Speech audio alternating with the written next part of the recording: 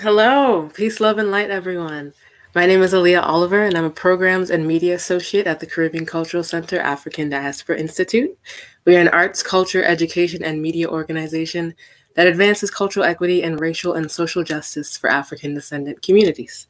On behalf of the center, I want to welcome you all to Sankofa Talks, a series of intergenerational talks between artists, activists, and educators of the African diaspora. Translated from the Twi language of the Akan people of Ghana, West Africa, Sankofa means to go back and get it. And it speaks to the importance of gathering up those lessons from our past and using them to create our future.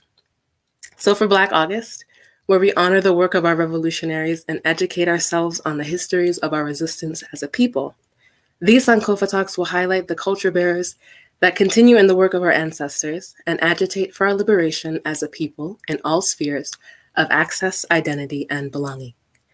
And in order to keep things interesting, CCCADI has selected participants that have never before met. So not only is this the first time that they're getting to know each other, but we've also created some questions to help them get to know each other. So without further ado, enjoy tonight's Sankofa Talk, Boricua Identity in Black Movements.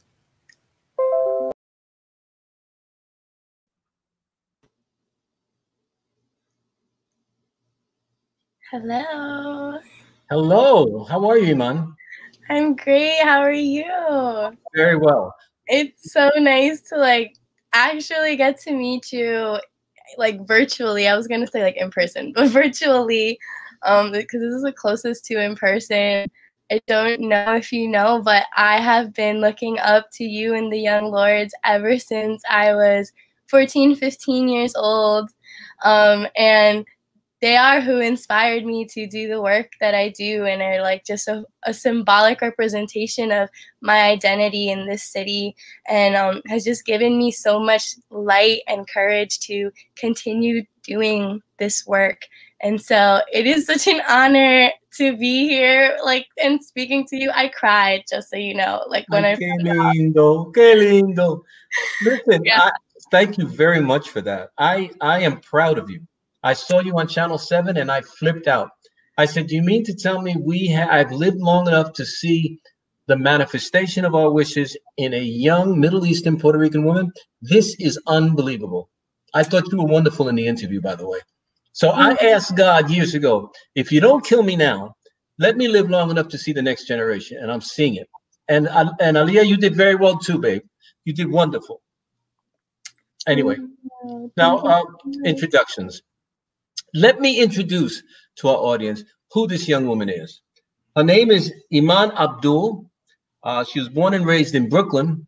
And she's made it her responsibility to elevate the many communities of which she represents. She is Lebanese and Puerto Rican. Think about it. And by the way, both cultures look alike. Yeah. You can't tell one from the other. And I keep on telling Puerto Ricans that we are really basically an Arab people. If you think that Spain was taken over by Muslims for 750 years, it's no mistake that we look alike. At 18, she became a founding member of a group called Integrate New York City, where youth design and push out the solutions for an integrated, equitable, and just public school system, which I'm going to ask you about because I think that's great. She's a Generation Z artivist, they call it. What does artivist mean? What does artivist mean? It's like when you're an artist and an activist, and when you use art to elevate your activism and the different mediums of art. Right on. Storyteller, she's creative. She has leadership roles within Strategy for Black Lives, a Black youth-led organization on the front lines of New York City's protests for Black justice, and Global Girlhood, a youth-led community that uses authentic storytelling to revolutionize representation of women in media, education, and leadership. What I like about it, she's a past recipient of the Comité Noviembre Scholarship, and you got to be heavy to do that. And she's, what else does it say here that knocked me out? She's a delegate of the International Congress of Youth Voices. And here, check this out, y'all. She's also co-collaborated and released her very own sneaker with Nike, inspired by the daily work. Go, Iman. Go. I love it. As a queer Middle Eastern Afro-Indigenous Boricua, Iman plans to continue inspiring young people alike to take action while creating what most represents and empowers them. I think that's a powerful, powerful resume. Thank you. Thank you so much. Now I'm going to introduce you. And so, born in 1947 in East Harlem, New York, Felipe Luciano is a prominent and dynamic Afro-Puerto Rican public figure in the Latinx community and one of its foremost activists, lecturers, writers, and journalists. He is a two-time Emmy Award-winning reporter and was the first Puerto Rican news anchor of a major media network station in the United States at WNBC TV New York. In 1969, he co-founded New York City's Young Lords Party, for which he also served as chairman. He currently hosts Latin Roots on WBAI in New York, which he originally founded and produced in 1972 as the first English-language program in the U.S. to feature Latin culture and music to develop an ethnically and racially diverse audience. That is so dope. And that explains how you saw my ABC stuff too, because you were at WNBC. And you just do all of this dope work. And you're also a poet and part of the Last Poets. And a lot of people do not know about the Last Poets. I didn't even know about the Last Poets until I took an Afro-Boricua class in college. And so it is such an honor for this conversation. Thank you very much. You know, we were the first ones to begin to use spoken word with music. Yes. It hadn't been done before. Out of that came rap. Out of that came spoken word. So we are very proud being the grandfathers, if you will, or the pioneers in the rap movement. Literally, like the foundation, part of the foundation. Part of the foundation. Of course, you got to give credit to a guy named Amiri Baraka, who is the man. And for those of you who don't know him, he was for us, one of the pioneers of this movement. His two books, Blues People, and what is the other one, Tonka, that we have up there that you read all the time? The Black. Read Amiri Baraka. If you get any poetry, you can. Of course, I put you on the spot. Get any of those books, and you will see words come to life. He believes. He's passed. He believes that poetry, words have to be like bullets. And so I think, and then I'm going to let you speak, Iman, because I tend to keep on speaking and not stop. Iman, he believes that all revolutions start with culture, and so do I. It starts with culture. Yes. Writers, dancers, sculptors, painters, poets, all of musicians, it starts there. That's where the revolution begins, because when people develop a consciousness through hearing, through seeing, they then begin to take that consciousness into physical action. So I think the revolution is always started by the cultural folk. That is so powerful. I agree. Tell me something. I want to hear about your work on education. You believe that that the New York City school system is segregated. I don't know how you came to that conclusion. And you were very strong about it. You're saying it's not an equitable education. Explain that. Yeah. So New York City has the most segregated public school system in the entire country. And it's really hard to believe, given that we are so racially and ethnically and religiously diverse in our city alone. But you see within boroughs and you see within even single neighborhoods that you have one school that's predominantly Black and brown, and then you have another school that's predominantly white. And these are both public schools. And you look at the differences in these schools. You look at who are their teachers. You look at which students are walking through metal detectors. You look at which schools have more sports teams, more AP classes, more language classes, which schools have the technology and the resources, which schools even have teachers that look like these students. But yeah, this is why I was just a student in high school. I was I'm not in classes where students look like me, and this is a problem. Well, I think I have a feeling that prophets and visionaries are prodded by God. This is going to sound a bit weird to you, but I believe that you were made to be this way. That is your historical, metaphysical, spiritual mandate. Even if you tried to run away from it, truth has to be. Truth is a virtue. There's a very famous German philosopher named Nietzsche who says truth is truth. That virtue, the truth is the best virtue you can have. And what you saw, the reality of what you saw, is what caused you to speak out on it. And I'm very proud of you for doing that, because the reality is that public education, Iman, is the greatest national security asset. If you don't have people who know what the history is, who know what the separation of powers is, who know what the Federalist Papers are about, who know why we are who we are, even with white men who were slave owners. You got to know the underpinnings of the United States, which is why I love The People's History of the United States by Howard Zinn. When people understand what the deal is, then you truly can call yourself a citizen. Then nobody can take you over. Nobody, no fascist, no authoritarian person can say this is the way the law is, because you know the law. So the fact that you are doing this is really revolutionary. And I think that the revolution really is not on the streets, it's in public schools. Thank you. It really does start in public schools. But we'll get back to that in a little bit. Okay. So I'll start with our icebreaker question. So name your favorite way to decompress. Swimming in the Caribbean in Puerto Rico. Would I be lying if I said that mine is the same thing? Yeah. That is so funny that you say that, because you took the answer right out of my mouth. That's the best way for me to decompress. Yes. And why is that? Because there is a silence in Puerto Rico. With all of the noise, with all of the oye, ven acá, and all that stuff, there is a silence in nature. And when I go to a place called Rincon, my favorite beach called Bouyer in Cabo Rojo, and I jump in that water and I swim, I start to pray. I feel prayer.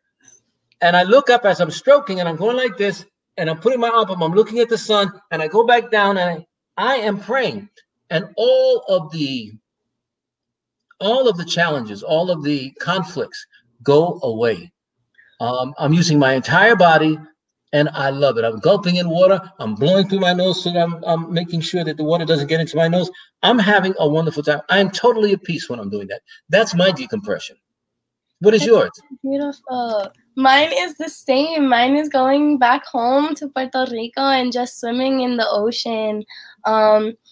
It's like, and when I go there, I pray as well. I feel like it's such a healing and safe space for me. It's like an escape from all of the trauma and bullshit that we deal with, like on our daily lives, going back home and reconnecting with our land and reconnecting with the water. Like I sit like on the shore, like where the waves come at its like strongest, and I let them just take over me, and I pray and I cry sometimes because I just feel so connected. Like I feel like everything around me is so connected, and I feel so grounded and so myself, like my 100% authentic self. And then at nighttime, the sound of the cookies is like what seals the deal. Like that's how I know like that I'm safe, that I'm at my fullest, I'm at my happiest, and going home is always the hardest, but that is my I get sick 2 days before I go home.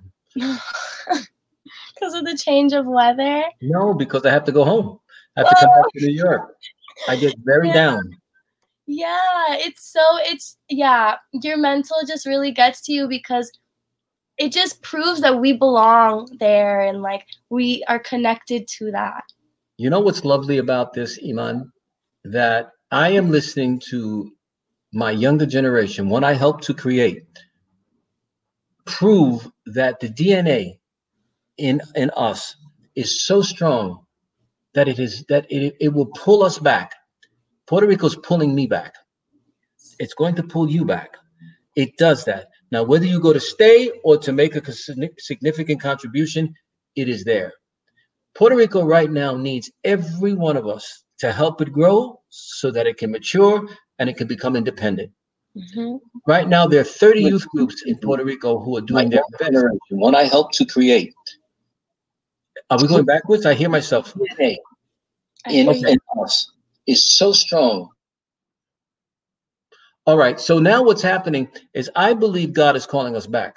I believe our people are calling us back and saying, Iman, come on over. Come on over. Felipe, come on over. Stay with us a while. If you want to live here, we'll get you a house. But stay with us for a while and teach us and let us teach you, because it's important that there be reciprocity. It's not just us giving to them. They have to give to us, because we're kind of hard around the edges, you know. So we need to be a little softer. And I used to hate that. I used to say Puerto Ricans are too passive. Well, and I'll say this quickly. Iman, I was with an Indian princess, a Taina. Her name is Anaka. And I said, why were Tainos so passive? And she looked at me, she sat back in her chair, and she said, Papi, what are you talking about? There was no passivity here. We fought from the time these suckers got here. And she gave me a chronological rundown of what the Tainos did. And I started to cry. I was bawling like a baby. And she said, you're bawling because you know that inside your heart, what I'm saying is true. And then she brought me into the back of her house, and she had all the semis, all of the petroglyphs. I mean, it was unbelievable. I just loved it very much. And I was transformed there. I'm a warrior. I have fought very hard for Puerto Rican independence. I believe in it. I never thought I was going to live this long. But I've lived long enough to see where I have gone wrong in terms of viewing Puerto Rico as totally passive, as people who don't want to fight, because I come from a position of confrontation. My thing is punch the boy in his face. But not every, you have to understand what happened in Puerto Rico, colonialism in Puerto Rico, the colorism in Puerto Rico, the sheer racism in Puerto Rico, all of that you have to understand. And then understand that we still have remained an island that's built on family todavía. So it's something that I had to understand. And I was transformed. When I came back, I was talking not as hard as I'm talking now. It was very soft. Puerto Rico makes you malleable. God can use you in Puerto Rico. I think you're going back. I think I'm going back too, because I was just looking at apartments like two weeks ago. Like, I want to go back home, especially now with COVID. There's not much to do here. So, wow, like, it's just crazy. I find it extremely, extremely powerful how, like, just through generations, you see this pattern of all of us still reconnecting to our land and reconnecting to our family and to our ancestors, and just truly internalizing that and using our culture and our identity to transform ourselves when we come back here. And that's actually what I go like to Puerto Rico for. I try to go now. Like, I'm a college student, so I don't even have much money, but anything I have, I try to go twice a year just to go back for a few days and reconnect and learn and grow. And I find it extremely interesting that, like, even in Puerto Rico, like, when I talk to my cousins, like, my entire family is there. My mother was born and raised there. So my mother came here. What town? What town? We're from Salinas. Mm-hmm. That's a beautiful town. Thank you. It's a seaside town. Yes, we're very famous for our seafood. Yeah. So we're from Salinas, but my mother was like born in Caguas and lived in Calle, and so my family is like all like in Calle, Guayama, Salinas, like all in the Midwest, like in the middle down to the south. And so when I go there, like, and I speak to my cousins about Lolita Lebron. Help it grow so that it can. When I go and I speak to my cousins about Lolita Lebron, they have no idea who she is. Yeah. Well, history, that happens in history. There are people who still think Malcolm X means Malcolm 10 in Roman numerals. It happens. But what's important is that those warriors who have been selected by the universe will get the information. Those who have ears, let them hear. Those who have eyes, let them see. And you will be doing that. I know it happened to me, and it will happen to you. Now I'm getting even a deeper knowledge of Puerto Rico, and it's been transformative. Where at some point, we have given so much here. We need to go back and help our people there. Because if you don't have an island base, what do you have? You need to have a foundation, and the island has a foundation. I think we've had a tremendous influence. We're going to have a tremendous influence in Puerto Rico and Cuba and Santo Domingo and Brazil. I think the Caribbean is going to be the epicenter of the New Love movement.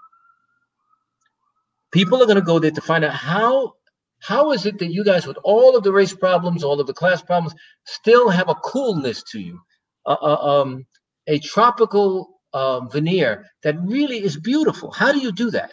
How is it that you have less nervous breakdowns than other nations? How do you do that? I love the kids in Puerto Rico. I don't know if you've ever seen it. They are absolutely gorgeous. They're gorgeous, those kids. They say, buenas noches, buen provecho. I go around, I can't believe it. They're beautiful. I think that Puerto Rico has put itself down enough. You know what I mean? We have a colonial attitude of self-deprecation. I think it's time to get past that. We have so much to contribute to the world, Iman, not only to ourselves, but to the world. But I think in light of that, I think we've also contributed to the movement here. Puerto Ricans in Black movements have done a lot to open up the political and cultural and spiritual syndrome, so that we're not caught up in a victimization thing. It's opened up. We've done a lot here. We've done a lot to interact and interface with Black movements, which is what we're supposed to be talking about. How do Boricuas relate in Black movements? How do you, Iman? What does Black liberation mean and look like to you?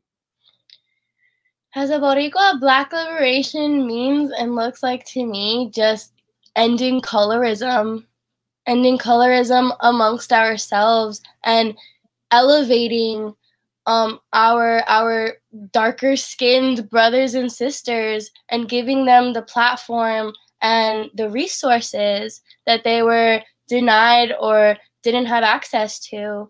It means educating our future Boricuas on the history and culture and efforts of our Black people back home. It means like talking much more about Don Pedro Albizu Campos than just on like books you have to pick up from the library if you want to learn about him. This should be something that everybody knows about since you're a child. It also means like Black liberation means teaching our young Black people that we were not born on the foundation of slavery and that does not define us. I feel like oftentimes Black and brown children are taught at a very, very young age that Black is bad, Black is no good, you are descendants of slaves. And I feel like this entire narrative really needs to stop, because instead of empowering us, it really like brings us down. And that's why a lot of Black and brown youth tend to not believe in themselves to the fullest, because they will always feel that white is superior to them. And so I think just really like having these dialogues, changing the curriculums within our school system, fighting for policies and for community resources to elevate our Black Boricuas and our entire Black community in general. Wonderful. And you. Now ask me a question. So what does it look like and mean to you? I have been fighting for Black Puerto Rican unity for more than 50 years. I'm always amazed when I see Afro-Latinos saying, we want recognition. I've been doing that for 50 years. Now, I'm not mad at it at all. In fact, I'm very proud of them. I'm very proud to have been one of the people who was instrumental in the foundation of that.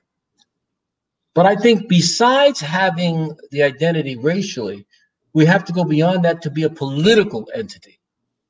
So the fact that I'm a Black Puerto Rican is one thing. What are you doing?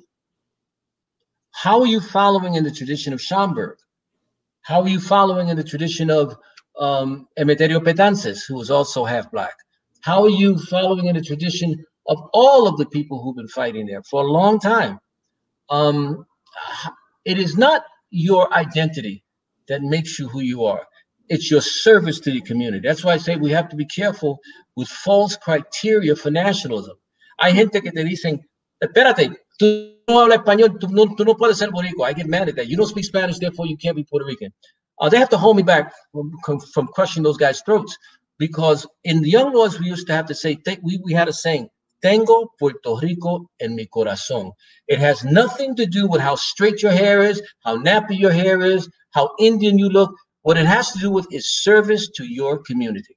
So I have been working in the Black community for years. My mother was a Black Puerto Rican. My grandmother was a Black Puerto Rican.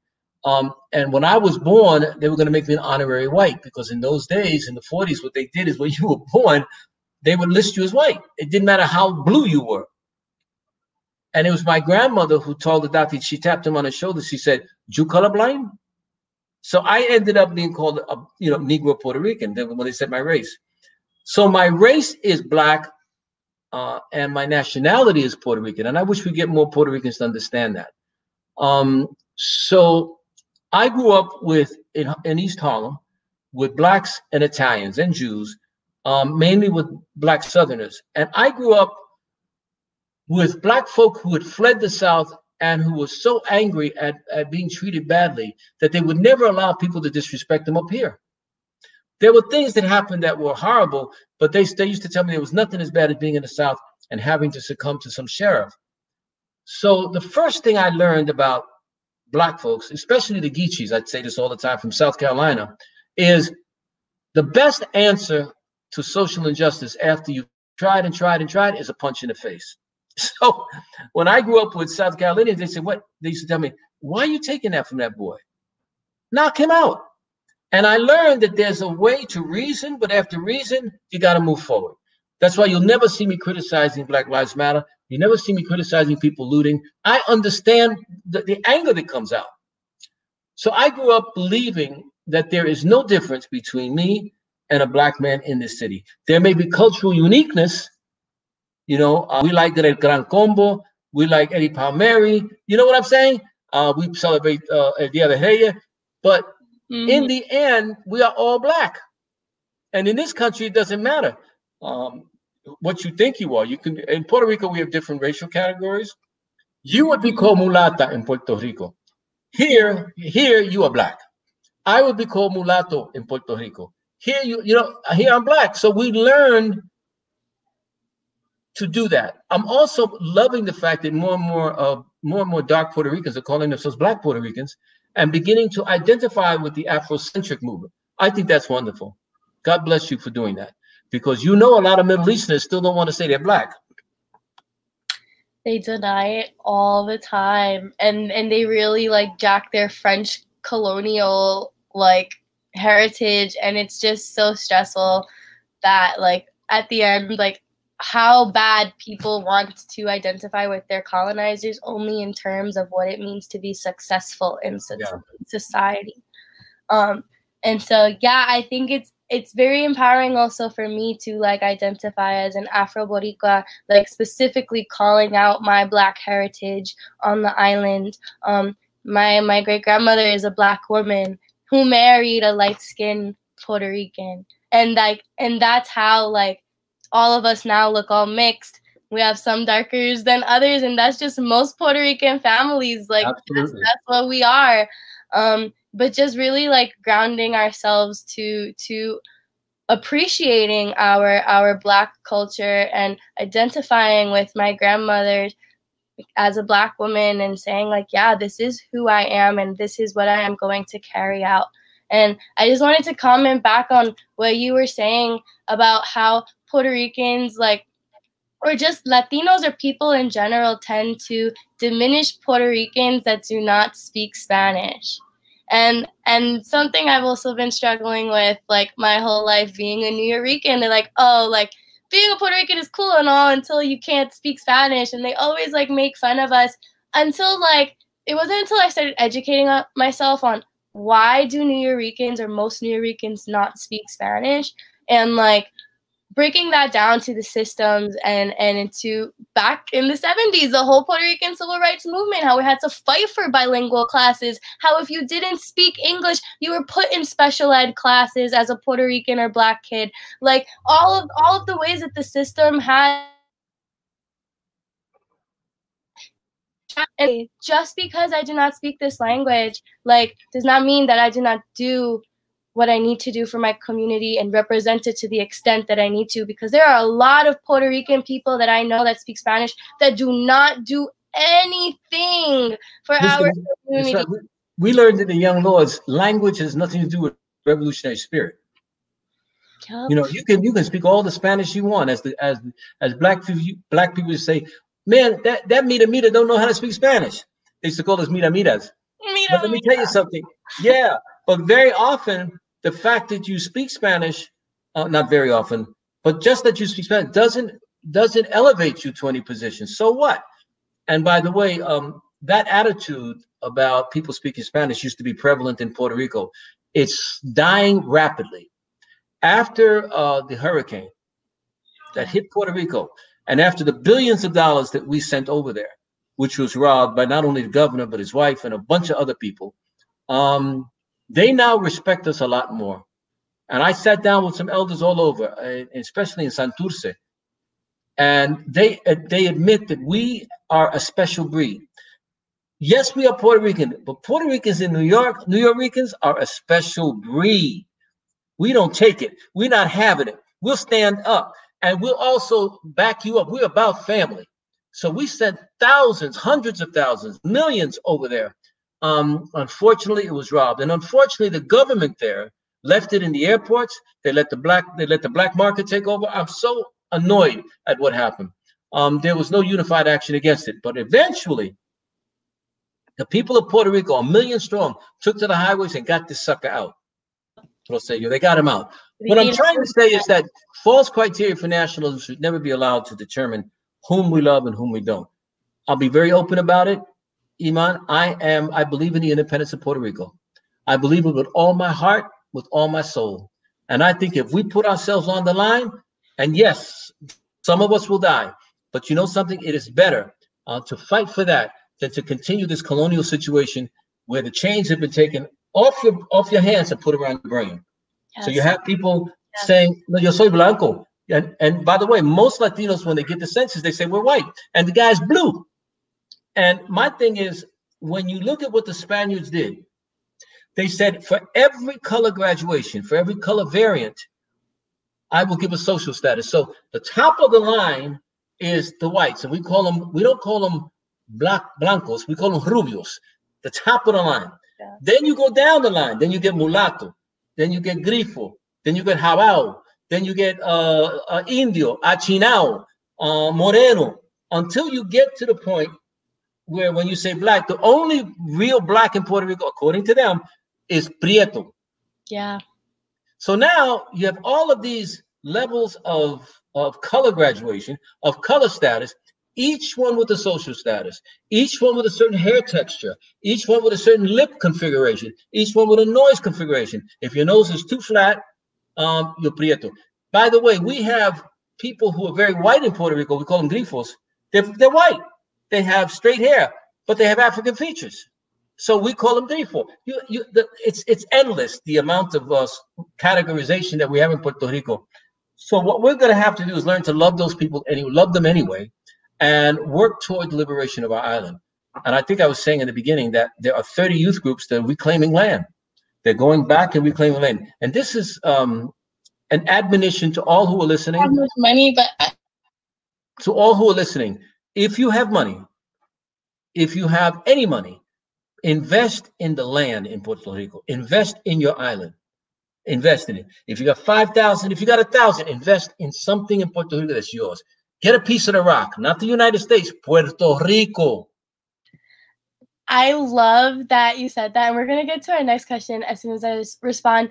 But like everything you're saying right now is connecting to like my thoughts just this past like quarantine. I've really been thinking about Puerto Rico for a few. ¿Qué pasó?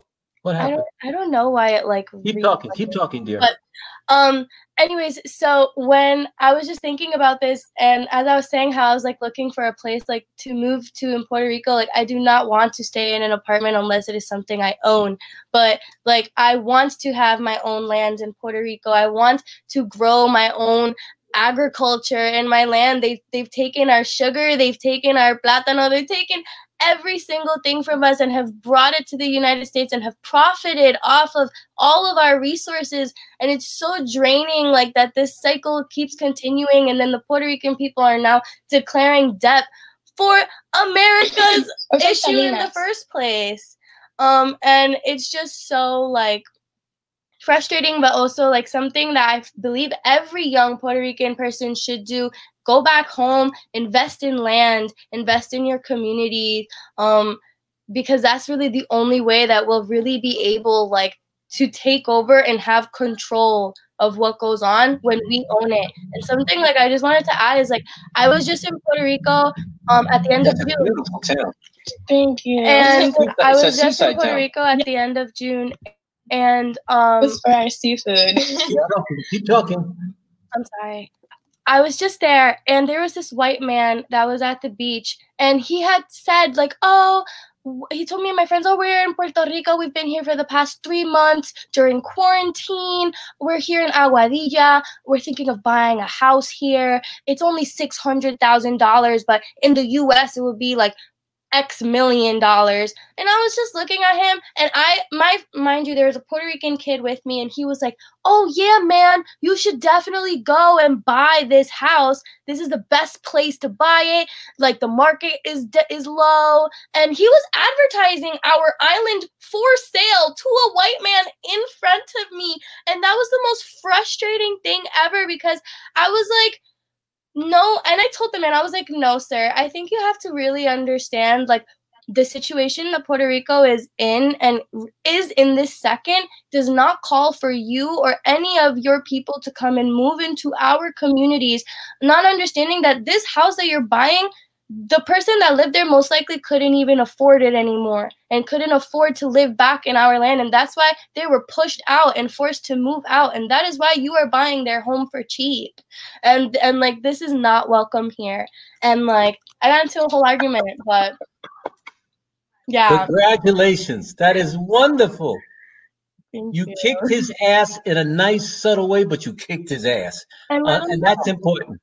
Let him know. Now it's for him to think about it, but somebody had to tell him he's not welcomed.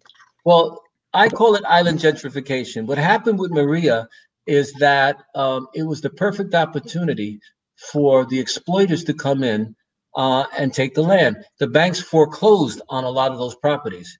And when they were asked, the Puerto Rican people were asked, when they were looking for loans so that they could help their mothers, their fathers, their grandmothers, and grandfathers to keep the house, they asked them for deeds.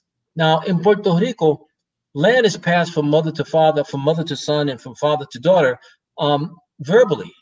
Yes. And unfortunately, a lot of the people didn't have the deeds, and they were not allowed to take out loans. It's so sad. But what they want, they're gentrifying the island. What the Americans want to do, particularly on the East Coast, is they're tired of the Hamptons. They're tired of Nantucket. They're tired of Martha's Vineyard. They want Puerto Rico. They're tired of the winters, so they want to take over Puerto Rico and make that the East Hamptons of this part of the world. They're doing it, and they're buying those homes left and right. We have the money to do it. We need to do it. And I promised myself that I would buy a house in Puerto Rico. I want to buy one here too, but I promised myself that I would buy, I happen to like the West Coast of Puerto Rico much more than the East Coast, but I promised myself I would buy a house in Puerto Rico. What I'm happy about also is that you know so much. You know so much about our history. 250 schools, I think, were closed in Puerto Rico. So your going there would be wonderful. They need teachers. We need doctors, we need teachers, we need lawyers. I'm trying to take Julia Keller's spot. I'm trying to be the director of education of Puerto Rico. Right on. Reopen all of those public schools, make them equitable, make them accessible, make them just a space for young people to want to go and learn about themselves and empower themselves in these spaces, unlike this privatization that they're trying to talk about over there. Well, what's happening is that desire in your heart, I pray that God manifests it in a way that you hook up with people there. People like Marta Vega. who's there building an Africa house over there, right in the east side there, the biggest Black community there. You could go there and work with her at teaching these kids. There's loads for you to do there. There's loads for me to do there. The last time I went there, they told me, why don't you stay? And Iman, it took all my might to come back. All my might. I had to detox from what I call the adrenaline rush of New York City. You in New York, you may hate it, but you get used to the noise. You get used to the energy, even if it leads you nowhere. You want to constantly be moving. In Puerto Rico, I was quarantined and I stayed there for 3 months, and I had to sit down. My apartment, which I borrowed from a friend of mine, was right in front of the Atlantic Ocean. And I had to sit down and think about who I was. I couldn't continue to externalize my anxiety. I had to internalize it. What do you really want to do? Who are you, Felipe Luciano? I don't want to hear about who you were. You were a young lord, you were last poet, you're a father, you're now a grandfather. Who are you now? And why are you defining yourself in a box when I've given you the ability, the youth, and the brains to continue to move? Why are you doing this? And I sat down, and there were times when I would cry. I would just cry because I'm still trying to figure out who I am.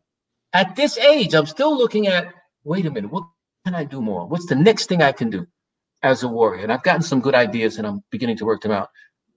To that end, the movement in Puerto Rico is slowly beginning to grow. Remember, it took 1 million people to get this chump out. So said you, 1 million. It's going to take time, but I think the independents, they're going to understand, wait a minute, we have a Jones Act, which means that all of the products that come from outside have to go to Jacksonville, Florida, be put on another ship, which adds 30% more, and you're paying for that in Puerto Rico. They pay more for electricity. They pay more for orange juice. They'll buy Purdue chicken when we have chicken on the island. We have everything we need to be an independent nation. But because we're colonized, we think theirs is better than ours. So hopefully with independence, we begin to take that to another level. And by the way, the mangos in Puerto Rico are unbelievable. And the cocos. And the cocos también, seguro. Sí. We have the best pineapples in the world. We built the pineapple industry in Hawaii. We have it. There's a brand there called Lotus, Lotus. If Americans, if they ever get a hold of it, they'll forget about Dole and Del Monte. They'll go right into Lotus. So we have so much to be proud of. It just takes people like you to begin to come over there in droves. Yeah, it does. Now, there's something else. We're gonna just move on to the next question, and then hopefully, we will be able to continue where we left off. But I'll just ask you, what's a misconception that your generation has about mine, and why do you think that misconception is there?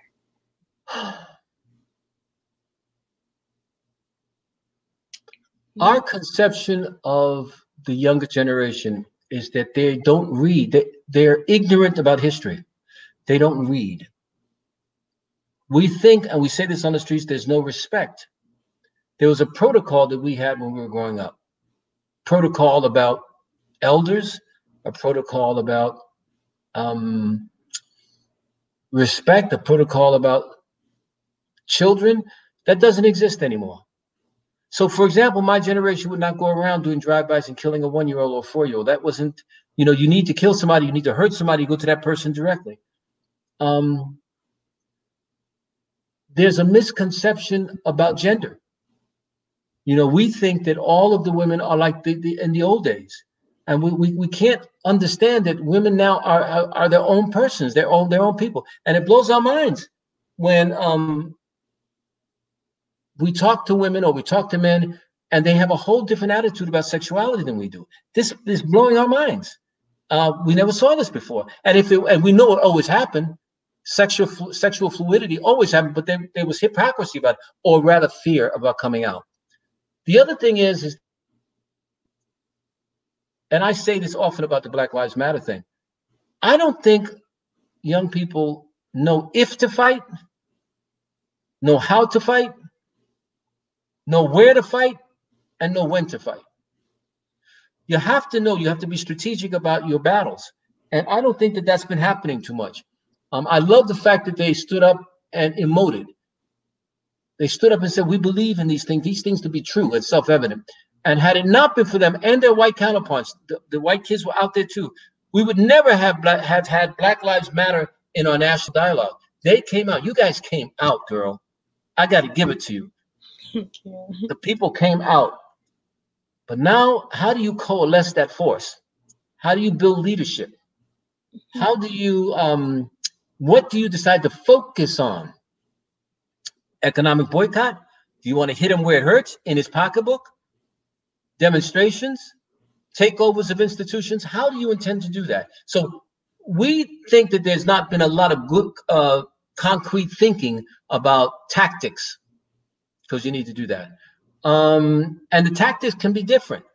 AOC is doing her thing. How do we back her up?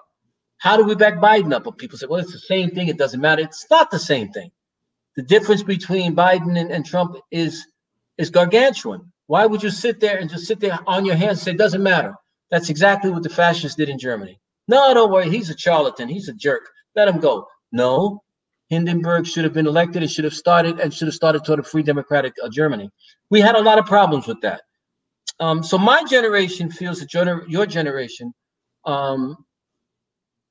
does not have how can you have experience if you've never fought, but doesn't have the respect, nor the education, the scholarship, or the will to live, the will to fight. I can definitely like understand that perspective. Also in the fact that like I've been around a lot of different organizing like youth-led groups in New York City, and a lot of them just function extremely differently.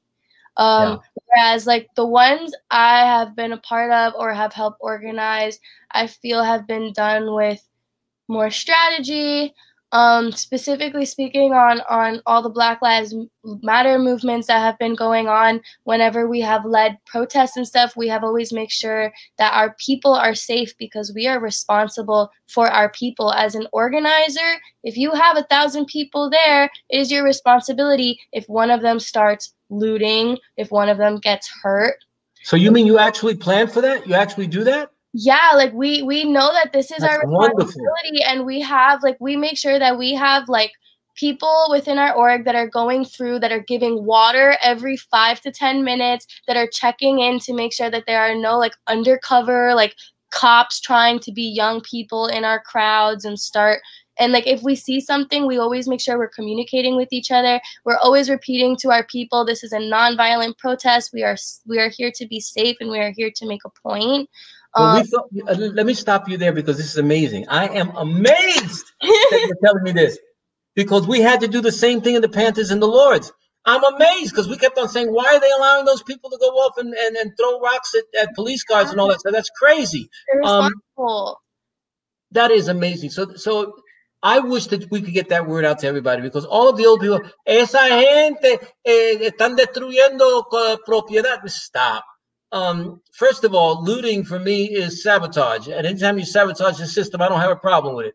Be that as it may, the older people had the impression that you guys were allowing it to happen and you were thugs. That's what they were trying to say. They said the same thing about the Young Lords. They said the same thing about the Panther Party. So I love that you say that. That's wonderful that you have marshals going in, picking out the agents and telling them to leave. Yes, and we are always on top of our people. Like we know that it is our responsibility to make our people safe and create that environment for them. I feel like it's extremely like unorganized as an organizer if you don't do that. It's just irresponsible. And so it's like interesting because even like younger generations or just the younger organizations I've been a part of, like we actually really look up to older activists, or like to the activists of your generation and to the people of your generation. We are inspired by them. We are inspired by people like you, by people like Malcolm, by people like Asada Shakur, and the list goes on. And like I think like we really take from what we've learned in the civil rights movement, in the voting movement, in all of these different movements, the LGBTQ movements, and we just kind of study them and see what has worked and what has failed, and try to like incorporate that into what are we doing now as organizers and as strategists. And that's even why like one of the organizations I'm a part of is called Strategy for Black Lives, because we need a strategy. Yes, you do. In order to get to the next step. It's not going to be just protesting and going off. We have to learn how to now build relationships with people in government and get our voices there, help building policies for people in our community. Local government and local politics are so much more important than this grand national election. And I feel like a lot of New Yorkers and a lot of young people don't think that. They're very focused on Biden and Kamala versus Trump right now, when it's who is our governor, who is our mayor, who is the commissioner for NYPD, who is the chancellor for the Department of Education, who are all of these people that are in our office that are affecting our lives, our parents' lives, our siblings' lives on a daily basis. Well, I'm sorry. Go ahead. Go ahead. Well, Kamala Harris is a national movement, is a national pride issue.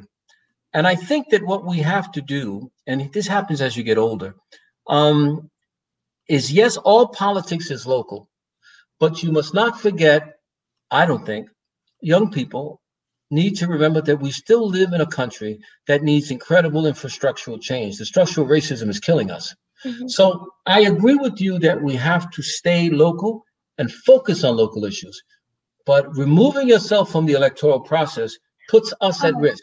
Of course.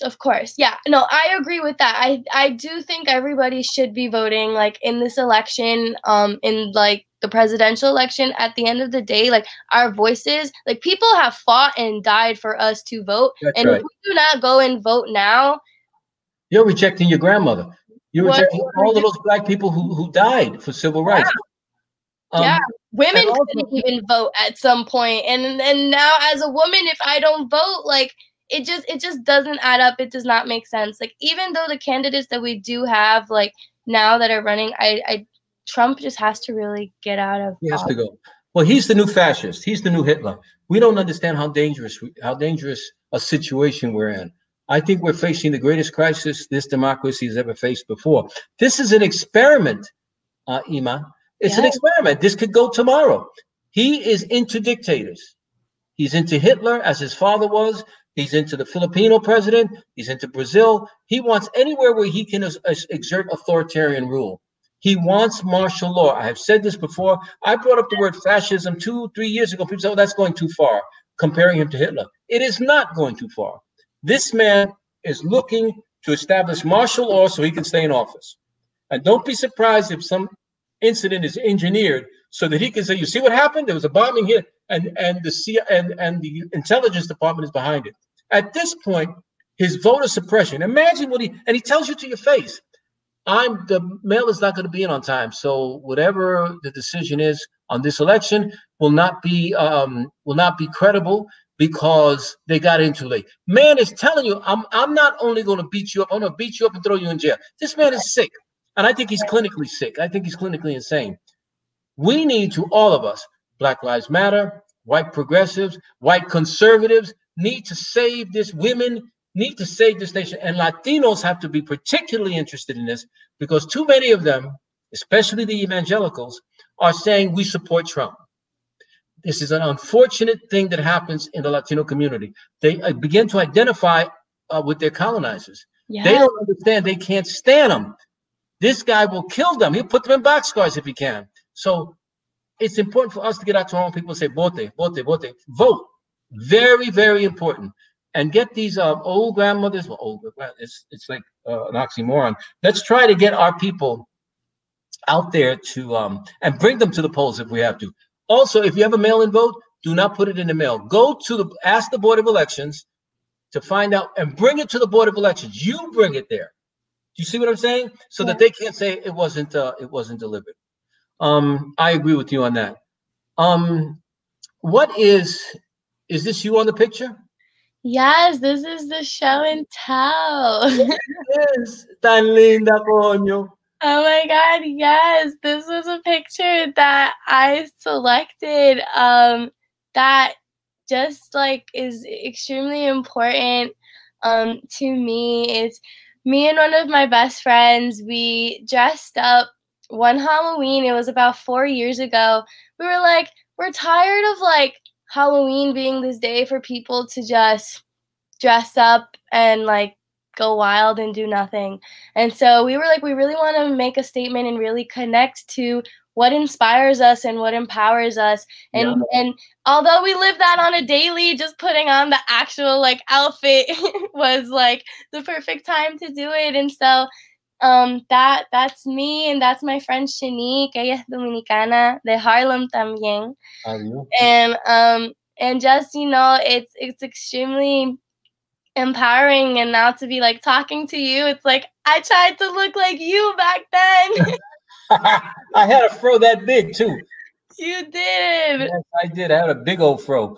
In the People's Church, when they beat me up, that fro saved my life. It did, right? But they wouldn't grab it. No, they didn't grab it, but they hit me. In those days they had billy clubs, which were about 1, 2, 3, almost a yard long. And they would hit you with that. I wish they had it today rather than those rubber bullets that take out eyes, or bullets, or these 9mm. But a lot of us were beaten by those things. I was beaten very badly, ended up with a bunch of stitches in my head and my arm broken in 2 places. Because those of us who had come from the streets were used to cops and used to fighting them, we were able to fight and get away. These days, you don't fight and get away, they kill you. So we had methods by which we would grab them and hit them back, but let nobody see you hitting them back. For example, we had one tactic where if the cop was grabbing you, we already were trained in martial arts. We did not believe that you needed to use guns in those days. At least we were close to the Panthers, but the New York City law demanded that for every gun you have, you spend a year in jail. And we didn't want to have to use all of our monies to bail our guys out. So we believed in martial arts. We had some of the finest teachers in the world, I think, here. And so what would happen, for example, is as they approached us and began to hit us with the clubs, we would go into their chest, put our arms underneath their arms and say, "Stop it, you're killing me, you're killing me." And of course, the guy was just, he was just pushing us. "You're killing me." Reverse punch, straight snap kick, and then run like hell to get away from there. They were always shocked by that. We were never shot, and we didn't lose. When I was chairman of the Young Lords, we didn't lose one person. We lost one guy because he committed suicide in jail, but we didn't lose one person to death. I believed in maximum effectiveness, minimum loss of life. That was my mantra. And to this day, I'm very happy about that. We kept ourselves alive. As you should. That's awesome. Now I need to recommend my group to like do martial arts. Oh no, it is crucial. It is. That's so. I don't know why we haven't even thought of that. Like a self-defense martial arts. Not only against the police who are ridiculous sometimes, but also against guys in the street who have no consciousness. You know what I mean? They have to be, don't just come up on me like that, man. I don't feel it. You don't feel it. And if you do come that way, get prepared to get your ass kicked, because I'm not going to go for it. So that is, I think all sisters, all young brothers should take up martial arts, all of them, and learn it. And if you want to stay in it, get a black belt. But you have to learn the fundamentals of martial arts. It's very important. Awesome. Thank you. And tell me about your picture. I see. This is a historic picture. This is wonderful. A group of us who still know each other decided to go have a meeting. These are Panthers and Lords and Young Patriots. They were the white progressives in our group. They came from Appalachia. And it was Fred Hampton of the Black Panthers who said, we need a rainbow coalition. And so we would have people from all over. We would operate and demonstrate and talk and dialogue with people from all over our nation. We decided to meet in Seattle. The guy who has his hand over my shoulder is Aaron Dixon. Aaron is he was chairman of the Seattle Panthers. Now, the reason I admire him is because, do you know what Seattle is? It's a logging town. It's a real, you know, white working class town that never was too brown on black people. And yet he organized the Panthers there in the 60s. You got to give him credit. Yeah. So I love Aaron very, very much. I talk to him all the time. He looks Puerto Rican. He's not, but he is. But, you know, we fluid. We can be anything. As we often say, it doesn't matter where. You're all black. You just went to different ports. So some of us are black and speak Spanish. Some of us are black and speak French. Some of us are black and speak English. The guy in the middle, and I can't remember his name. I can't remember the other people's names either, was with the Young Patriots. They were the group that supported us as white guys. And when told to go into their communities and to raise the consciousness of white people, they did it. But when we had to come together for demonstrations, they were there. The gentleman to his right with the cane is a Panther who spent 40 years in jail, 20 of them in isolation. And I remember hugging him and almost crying, because you know what it is? If I'm quarantined for 3 months, I almost go crazy. He spent 20 years in that. So I give him very much credit. And the sister was the first woman who joined the Black Panther Party. I wish I could remember their names, but I wish I could call them right now and get those names. Because Aaron, the guy in the checkered, the plaid jacket, the plaid shirt, knows all of them. And then there's me with my little bougie self. But we had a ball. We had a ball. We sat, we talked about tactics, and we talked about strategy. I care for them very much. That's so beautiful. I just wanted to comment on that. Like, that is, it's really funny that a lot of the things that you're saying is just things that I am repeatedly seeing in my day-to-day life. And so, like, that whole coalition of all of you guys as organizers, as Black and brown organizers, that's literally like what our organizations are doing right now, building a coalition of organizers that have all been at the forefronts of these Black Lives Matter movement, because there's a lot of like competition and people in the game that like we have to say, hey, we're all in this together. We have to create a committee that is leading this, and it's just literally that. I'm so glad that we're living into it. Just remember that the government has millions of dollars to spend on infiltration. It's their job to have you fight each other. Yeah. There are two kinds of agents. There are agent provocateurs.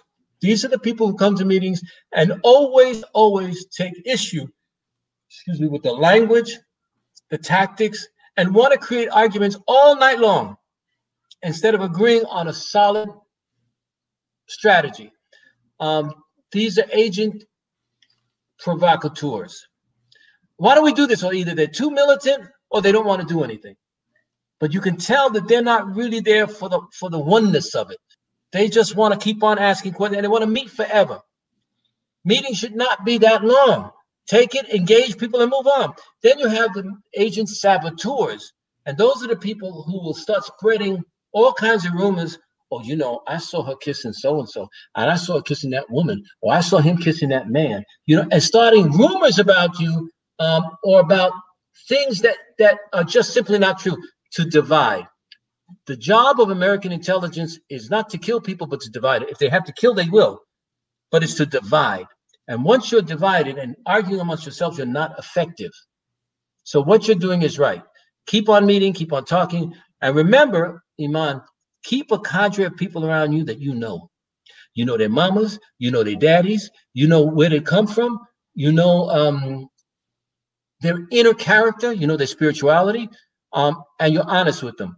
Be always careful that even within a group that you have a small cadre of people who you love and who love you for who you are. I always say, be careful to be. I like to celebrate. I like to be people who celebrate me. I don't care about how much you love what I did in the last poets, how much you love. There are times I need a bottle of milk. Are you going to do that for me? There are times I need to take a trip, and I need to borrow. Are you going to do that? For me, the love of a person is what really counts. I have many of my friends who don't exactly agree with me, but they love me. And I like to hang around with people who celebrate me. If they don't celebrate you, I don't care how ideologically sound they are. Because there are a lot of people, power to the people, power to the people. But when you sit and cry and say, look, man, my mother just died, and they're not there for you. Or I just broke up with my partner. They're not there for you. You need people whom you love and who love you. That's very important. And who celebrate you. I'll say this too. If you're an eagle, do not hang out with pigeons. And I'm saying that to you, Iman. If you're an eagle, be careful with you organize, but be careful that you don't end up with people who try to put you down because you're A, beautiful, B, smart, and C, motivated. People will get mad at that, the jealousy, and they'll start now. So make sure that you they have already started. Yeah, keep them at arm's length. Say hello, what's happening, all of that, and keep moving. Drop them like it's hot, girl. Thank you. Thank you for that advice. Now, what concrete solutions can you offer to extract from us as much as you can? What concrete solutions can you offer, Iman, to dig up the experience that we have as older activists? How can you do that? So something that like I personally have been doing is just making sure that like I talk about our like ancestors and like the activists and organizers before us in order to learn from that. If we do not learn our history and if we do not learn what has been done, what has been already tried, we're going to go into this new world not having any navigation. And so it's really important for us to just make sure that we learn that. And so I think like right now with Gen Z, it's really interesting because learning looks different. And everybody like thinks that like people are just on their phones, which there are many people that are. But there are also a lot of young people that are on their phones because that's where they get their constant information and learning from. Like I'm on Instagram 24/7, but half of the people that I follow are activists, organizers, like platforms that talk about issues that I care about or issues that I want to learn more about. And like a lot of these platforms are highlighting activists of the past. That's many times, sometimes I have not even heard of. And I think like that's just extremely powerful and something that needs to keep happening, like continue to circle that information. Something I even wanted to bring is that as a co-founder of Integrate NYC, we had to decide how are we going to build this infrastructure based off of what? Based off of whose experiences. And the Black Panthers and the Young Lords were literally who we learned from. We took I believe it was like a 10-point platform from the Black Panthers, and the Young Lords had a 13-point platform. And we sat with our young people and literally read through the point platforms, wrote it down, and said, what do we want to take from this and make it for our org, make it relevant and reasonable for us.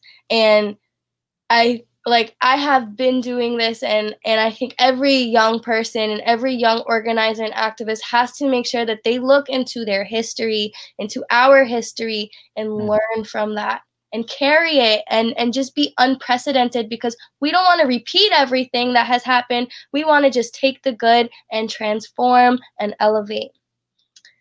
Well, I'll tell you something. There's a saying that those who don't read history are doomed to repeat it. Yes. And in terms of reading, and I hope I don't sound old and decrepit, because they say you can't put new wine in old bottles, the Bible says. But one piece of advice, if I may offer it, and I hope you're not offended by it, or anybody listening is not offended by it, please read. The internet gives you what we call superficial knowledge. You get a smattering of knowledge about something, but there's no way of, even with Wikipedia, it doesn't give you what you need, the substance of it. If you read books, newspapers, you're getting a lot more substance, and you're able to, the subtlety, the nuance of a situation, you can begin to find out. There's a book about Puerto Rico. I'm pretty sure you've heard about it. It's called The War Against All Puerto Ricans. Do you have that? It's literally It's literally up there on my shelf. That's a book that has to go out to your friends. You got to borrow it or reproduce it so that they get it. Another book is the House of Four Stories. It talks about why Puerto Rico became the way it is. The House of Four Stories, La Casa de Cuatro Pisos. There is, of course, Joana Fernandez's book on the Young Lords, which is excellent. Have you seen it? I haven't seen that one. It's on Amazon. The Young Lords by Joana Fernandez. It's a wonderful, wonderful, wonderful book. And also, I have We Took the Streets. Pardon me? I have the one called We Took the Streets. Oh, that's Mickey Melendez. Yes. He writes about, he was in the Young Lords. And one of the guys who was there at the very beginning. Very wonderful man. So if you begin to read, you get much more substance. Do you know what I mean? It's not just fleeting knowledge. I speak to young people all the time, and they hit me with a smattering of information that sounds on the surface very smart, but when I ask them to prove it, to give me empirical evidence of what they're saying, they don't have the books. They haven't delved into it. You got to read. It's important. You got to read Baldwin. You got to read Victor Hernandez Cruz, one of the great Puerto Rican poets. You got to read Miguel Algarín. You got to read these guys, because these are the guys, men and women, who have Pee Wee Thomas down these mean streets. There are wonderful, wonderful people who have done tremendous literary work, so we need to read so we understand better who we are. So I think reading is important. Education is important. Just because you're an activist, we used to have a guy named Ramon Morales who was with us, who wanted to go to Harvard, and there were several people in the party who did not want him to go. And I fought against them. Are you kidding me? Education can only make you a better revolutionary. So gotta read, gotta continue learning. God saved me from those revolutionaries who are militant and ignorant. You know what I mean? They just want to go fight, and they don't know what they're fighting for. And they're willing, by the way, they're willing to give their lives. But Papa, I don't want you to get killed or get other people killed. You know, so there has to be, education is absolutely primary. And that's it. I think that we're on the same path, and I will help you in whatever I can. You need me for anything, you call me. Thank you so much. That means so much. My question for you is, how are you able to get our people back home to listen or confide in you as an Afro-New Yorican?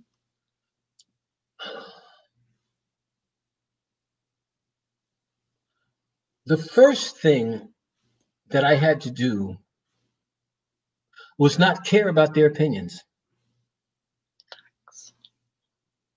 Colonialism gives us such a fear of Radio Bimba, we call it, the gossip circuit. And we're afraid to say, I'm Black and I'm very proud of it. And we're afraid to confront people because of that. So the first thing I had to do is say, Felipe, you're going to go out on these streets, you're going to talk to people. And if they come up with that nonsense about tú sabes que los negros, put them straight right away. So the first thing I had to do is establish confidence within myself. That's number one. I'm a Black man. Africa is my father, Puerto Rico is my mother. But that's where I'm coming from. Nobody's going to tell me, pero eso negro, eso cocolo, eso molleto. And I say, ¿y tu abuela dónde está? All of us have nappy hair. All of us have broad noses. All of us have, I go out there in the streets and I see Puerto Ricans all over the place, and they're all Black. But that's because we ended up in different boats. One went to Puerto Rico and another went to Charleston. Stop this nonsense. Most of the Black people who were brought from Africa, especially from the Congo and Nigeria, ended up in Central and South America. Who are we kidding? Somos negro. Now, some might have gotten lightened up, because what they did is they intermarried with the folk, particularly when the nation was getting Black. In Puerto Rico, they started importing English and Germans and Italians. That's why my name is Luciano. Luciano. We have loads of people in Puerto Rico who have foreign names or European names, but that's because they didn't want the nation to get too Black. They did the same thing in Cuba, and they did the same thing in Puerto Rico and Santo Domingo, or the Dominican Republic. So that's the first thing I had to do. The next thing I made sure of is that I knew the history of Puerto Rico better than they did. So cuando me acercaban con la mierda, I would say, no, espérate, eso no pasó así. It didn't happen like that, baby. And I was able to break it down. And they were like, wow, this guy knows more about it than I do. So that was the second thing. Know your subject matter and be confident in yourself. The third thing I did is I had to listen, which I know you already know is hard for me to do. I always have an answer. You almost think of an answer. But I had to sit back and listen to lo viejo and understand the culture. We as New Yorkers, we as Americans, continental Americans, are so fast, so quick that we're not listening to our people. Listen to them. Don't just think that, oh man, they don't want to fight. When I went there, I was saying, listen, I don't know why there hasn't been armed struggle yet. And they sat and explained to me there's been armed struggle since the Spaniards came here. And they ran the whole thing down on me. I started to cry and cry because I had a different conception of my people. The Puerto Rico trip for me was transformative, Nena. I just couldn't believe it. There's a love that our people have for each other that is hard to explain to other people. And as I've lectured to Black American audiences, I say, the one thing that we have in common is that we are family. That's the one value that we hold true, family. I said, now, if you can hook that up with Black people, what is the one thing, and I ask Puerto Rican audiences and Latino audiences, what is the one thing you can say about Black people that shines above all? And they say faith. Black folks have a faith that is unbelievable to me. After all they've been through to forgive 9 people who go into church and kill your mama, I don't think so. But the faith that they have has kept them alive. Yeah. Now imagine, señorita, if we can bring faith and family together. That's what I'm looking to do. We can bring those things together. We got America. It's ours. It's already ours. We don't know it yet. Wow. No, yeah, that's literally all we need. And we just need to end that division and really promote that unity, because that's how we would be undefeated once we have that family and that faith and that love. And isn't it amazing? Isn't it amazing that those values sound like Republican values, faith and family, but they are human values. They've taken it and perverted it. You see what I'm saying? They perverted it, but those are human values, and we need to stand up for that, and we need to stand up for our young people. If you came to East Harlem and you walked in, you called me and said, Felipe, I'm walking to 121st Street. Can you come down and help me walk the girl? I'd be down in a minute. My job is to protect you. My job is to put my life on the line for you. That's what I'm here for. That's what warriors do. And I think as long as we remember that, as long as the older people remember that, I'm here for you. I'm your daddy, your grandfather, your uncle. That's who I am. And if we can remember to always take care of our youth and offer them as much understanding and compassion as we can, we're going to win this thing. That's literally all we need. Thank you so much for that. I really was just internalizing everything that you were saying and just connecting it to my own experiences and thoughts. And I am totally aligned with what you said about our perception of what we think the Puerto Rican people want until we actually have to go there and hear them out and hear their stories and learn our history and read our history. Because that's the only way that we'll ever be able to learn from it and improve our lives as individuals and as a community and just as a country. I think so. Thank you for that. You're very welcome. I would hope that we begin to reconstitute. There are 3 things that I hope we could do. A, give our children, incentivize them to finish school. Number 1. Number 2, build families. No revolution succeeds without families. I know, and I tell brothers and sisters, and I tell partners, I know she got mad at you and she walked out and all that. But if you are in love, I didn't say love now, in love, you stick with this. Families are the backbone of any revolutionary movement. And 3, take care of your families and take care of your children. I've seen so many revolutionary families who got so involved in the revolution that they forgot their children, and their children have been traumatized. We need to stop moving so fast that we forget that those babies need love, that they need to be held, that they need to be stroked, that they need to, I don't care what demonstration you have the next day. If your daughter or your son wants you to go to the Brooklyn Museum, or they want you to go to a Museo del Barrio, or they want to go to a baseball game, whatever, you go with them. There will always be time to die. There's not enough time to live. So we have to take care of them, because a very famous lady told me this one day, very famous, she's now dead. She said, Felipe, the greatest act of a revolutionary is to raise healthy children. And I was into the bluster and the fluff and the fire. No, we got to go against this. And she said, raise a healthy child, and you've added to the revolution. And I think she was absolutely right. As I got older, I realized how healthy, how important a statement that is. Anyway, it's been wonderful talking to you. If there's something else you want to ask me, ask me. I think we've just about gone. I would love to just definitely connect with you after this. Sure. And I just, even if we could meet up after this whole Corona thing ends, hopefully in person, that would just be like, and have a conversation. I have so many other things I would love to ask you and connect with. We can do it before the Corona thing. Just put on a mask.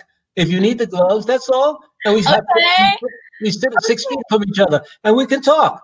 Oh my God! Don't let this isolate yourself. Don't let this isolate. See, this part of this is to keep you isolated, so that you get depressed. It is. Man, forget those people.